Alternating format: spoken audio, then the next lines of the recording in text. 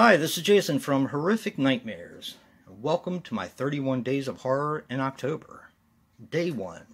Thank you guys so much for joining me. This is where I watch 31 horror movies in 31 days, all first-time watches, and do a review.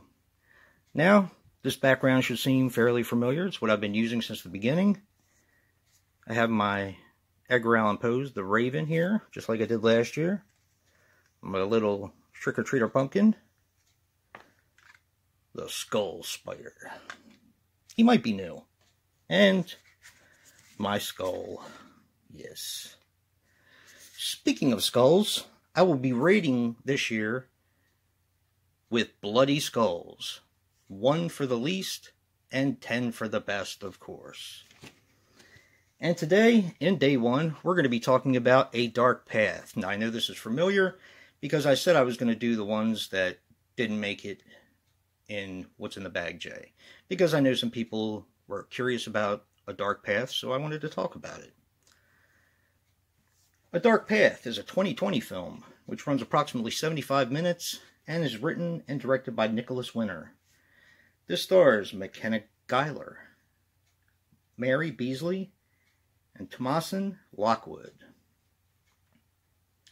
Now, this is about 2 sisters. One of them's getting married. Abby's getting married, and they're having a bachelor party, which they all have to fly to. Not exactly sure where it was. They didn't really touch on that. The sister that's getting married is a bit of a free spirit. And the sister that is, I guess, the bridesmaid, is very conservative and kind of like a stick in the mud. Now, after this bridal shower, or whatever you want to call it, they spend the night at a hotel, and they all have to catch flights in the morning. The rest of the girls go and catch their flights, and the 2 sisters are left in a rental car on the way to the airport. They happen to get lost down a country road where there is a monster. And I'm kind of going to leave it there. This is a slow burn. As a matter of fact, it's a 75-minute film, and nothing really happens until about an hour in. So that leaves you with like 15 minutes of monster. Now, I don't mind slow burns, but I know a lot of other people do. So let's just say this movie isn't going to be for everyone. Now,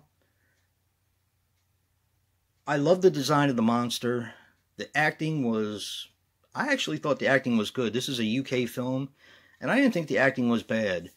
This seems to get a lot of hate, this movie does. And I didn't really... I guess my expectations were low, so I actually didn't mind the film at all. Now, originally, I gave this one a 7.5. And that would be 7.5 bloody skulls. But some things happen towards the end of the film that I didn't particularly care for.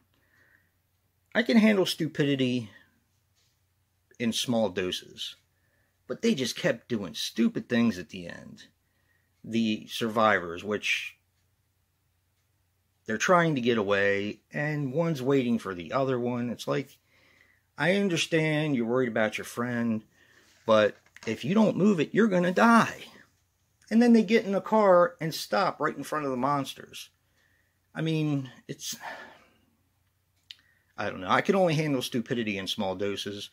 So that 7.5 is now 6.5. And that is 6.5 bloody skulls. I still think it's worth checking out. If you do like slow burns, this movie's definitely going to be for you. I will probably revisit it because I thought the creature design was absolutely fantastic. That's my opinion.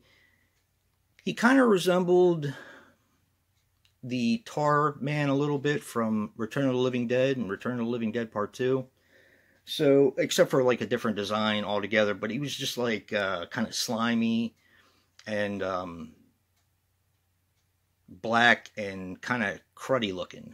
So That's kind of what he reminded me of, but I really like the monster design, and like I said, I think it's worth a watch if you don't mind slow burns. So take that for what it's worth. And if you like what you see in here, hit that like button and subscribe. Don't forget day 2, and until then, peace.